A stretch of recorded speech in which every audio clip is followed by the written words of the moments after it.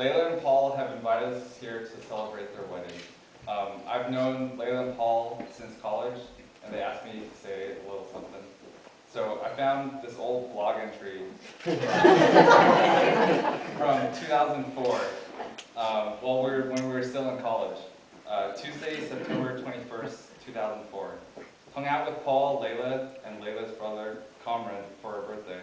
Went to Mount Bishop, did some bouldering, and it was my first time climbing outside. It was pretty tough, a little scary, but also a little exciting. Leila's brother made us dinner, and we watched The Mighty Wind. It was hilarious. Really, everyone, you guys should watch this.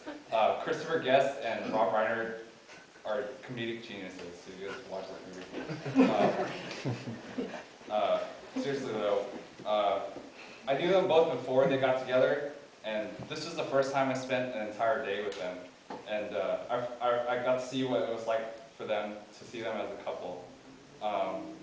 We weren't doing anything fancy or extravagant. We were just doing simple things. We went to the park, and we had dinner, and we just watched a movie at home that I think we watched on Leila's computer or something like that. And I remember it being really natural, and like seeing them together, like they seemed really happy, and it was like really simple. And then, like, it was the first time like I really saw them as a couple, and then like I could see how well they go together. And it's no surprise now that 5 years later we're here and in front of their friends and family and celebrating their wedding. And so without further ado, Paul and Leila will now exchange vows.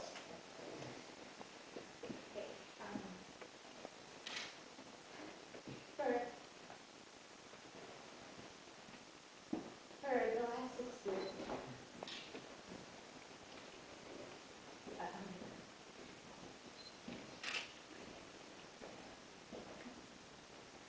you and I have grown together and changed together. And for the next, all the years to come,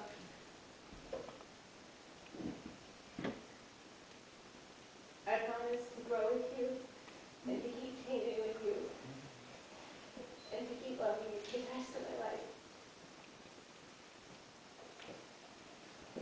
Leila, you have made me so happy to be with you.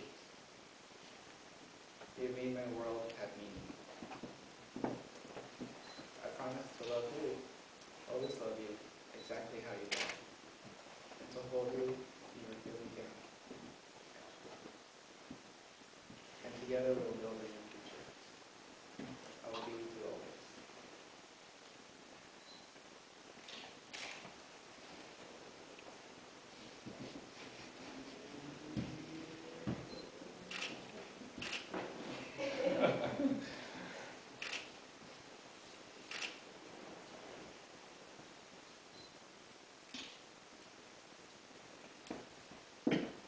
I now pronounce you